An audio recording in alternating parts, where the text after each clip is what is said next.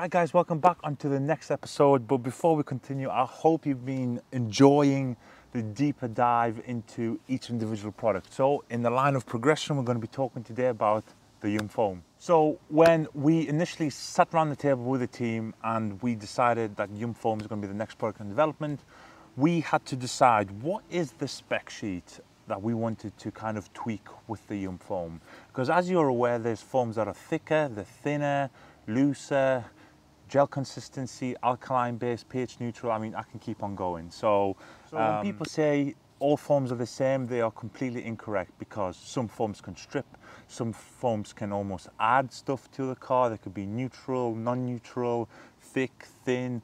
They could be designed more for the whole decon process. There's a lot of variations in foams. Obviously, you can add 7 different variants together into one foam. You can have 2 variants in one foam, so it really depends. So with our foam, what we decided to do is we wanted to make it thick to a point where the thickest foam, just imagine this, you were to spray it on the car and the big kind of clumps of foam will cascade down on each other, so like a snowball effect. And believe it or not, that thickness of foam is actually no good, because the thicker the clumps go down the car, it actually takes the weight of it down with it. So there is no dwell time. The whole purpose of foam is dwell time. Now, the thinnest foam as well, where you spray it on and within probably 30 seconds, the car looks like it's almost dry.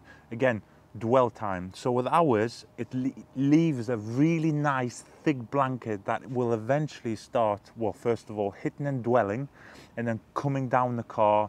And in essence, what a foam should do on a protected car, it should not dissolve, remove anything, because no product can just hit something and just dissolve it. The whole purpose of a foam is the film that is left behind after the initial pressure rinse. It needs to be softened enough to then, when you do again another pressure rinse, that secondary film gets removed. So just for transparency purposes, obviously my PF22.2 bottle, you can see I've got 150 mil. So if you look at the notches on the cannon, each notch is 50 mil. So 50, 100, 150 mil, right? So what I'm going to do now is I'm going to be filling the rest of this reservoir with water, and this solution will be ready to be hit onto the car.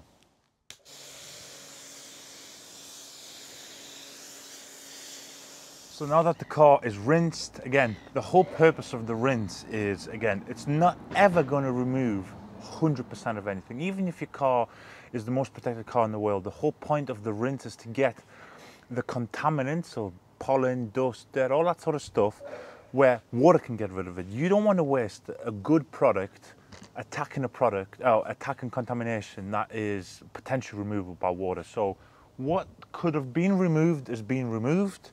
And now, obviously, give all chemicals a good shake. Now, PF22 on an SGS 28 gun, obviously this is the ultimate version with ours. I like to knock it all the way up, so in terms of the thickest foam consistency, and then we're going to foam.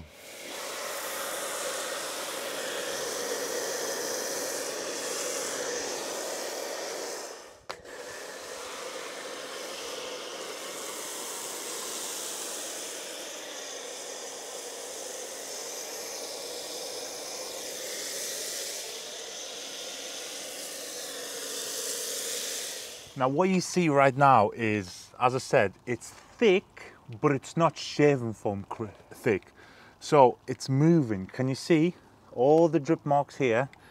They're now softening, and again, if there's anything that is loose, the weight of the foam is going to bring it down enough. Again, it's going to be on here, weather dependent, hopefully, you know, it's currently 27 degrees, but it's overcast. So it's warm, but it's not direct sun warm, if you know what I mean. So again, it's bringing it down. As soon as you start to see clear patches of paintwork, and you can see the edge of the foam starting to kind of dry on, or not dry on, to dry out, at that point, you know it's time to rinse. Now it's been around 7 minutes, and as you can see, the foam is still dripping. It's doing exactly what it wants to do. But like I said, can you see here, it's just a tad bit starting to reveal clear paintwork, and at this point you can probably wait, I'd say, I don't know, safely about 30 to 60 seconds more. But what I'm going to do now is I'm going to actually rinse it. So again, top down, people always say, well, when you're rinsing foam off, you have to go bottom up because you're going to dilute the formula. It's wrong. Well, it's not wrong, but it's not super right either. You need to get into a good habit of rinsing top down, whether you're doing foam rinses, normal rinses, because at the end of the day, when you're diluting the formula, apparently rinsing top down, it's been already on here for, like I said, 7 minutes. You don't need any more dilution or any more dwell time. It's time to rinse. So you want to get the foam off the car as effectively as you can. So top down, so you don't, because don't forget, you might accidentally push this level dirt. So again, this is going to be the dirtiest part of the car to here. You have a bad moment and you forget about it, and then you go and start rinsing something else.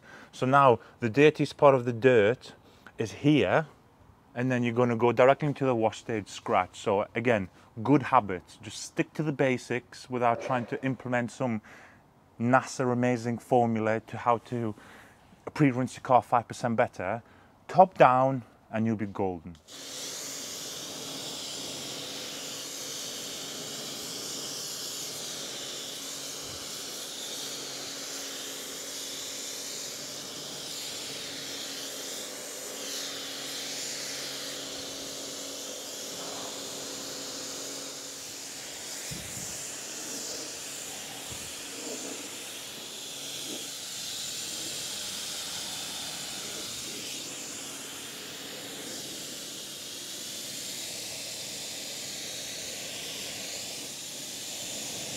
So, panel has been pre-rinsed, it's been foamed, you're letting the product and the chemicals and active raw materials within it dwell, break it down, loosen it. This final rinse that you've just seen me perform has removed the other 70, 80%, 90%, it really depends what state the car is in.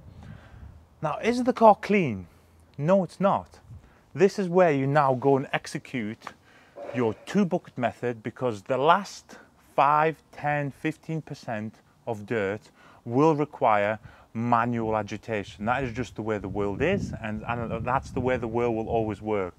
Unless you're using a completely unsafe, caustic, you know, ridiculous, like rip-through type of thing, a traffic flow remover, and that's not what you want to do, because it's going to be taking other things with it. So like your brake calipers, paint potentially is going to stain it, your wheels are going to stain, the gloss black trim, the paint's going to stain. So now you've done the safest thing you can do. Correct, or go and perform the usual 2-bucket method again, top down, follow the basic steps, and after that you're going to give it a final rinse, and then you go and continue with the final stages of your detail.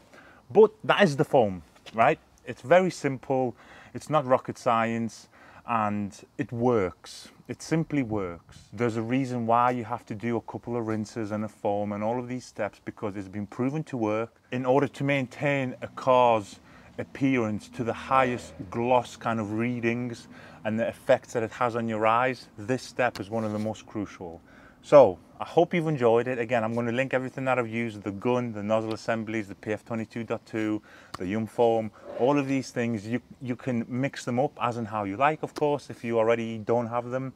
But in terms of the foam, this car's actually just come back from a trip. So Kelly has been to London and back a couple of times this week for business. So obviously it's peppered with flies. It's peppered with your usual summer dirt, as I call it, so like dust and stuff like that. But because the heat has been here, it's kind of ingrained anything. So it's, you know, it's worked well, and I'm ready to go and perform the next steps with the Yum wash. But anyway, guys, as always, I hope you've enjoyed it, and I will catch you on the next one, and that's where we're going to cover the Yum wash system. Cheers, guys, and take care. I'll see you on the next one.